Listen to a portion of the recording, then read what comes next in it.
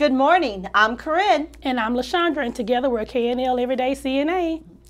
Wednesday will be Veterans Day, November the 11th. It's the day we honor our past, present, and future veterans.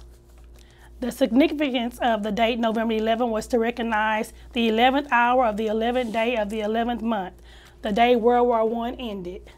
Wow. That's pretty neat. I never knew that. That is wonderful. No, in fact, when we were doing some research to talk about Veterans Day, I came across that and I shared it with LaShondra, and that's something that I never learned in high school at all. No. In fact, if you get a chance, go and look up November the 11th for Veterans Day, because it was originally not in November, it was in October, and then it was switched back in the, I believe it was the late 60s, early 70s that it was switched back. So it's, it really is a very important day to all of us.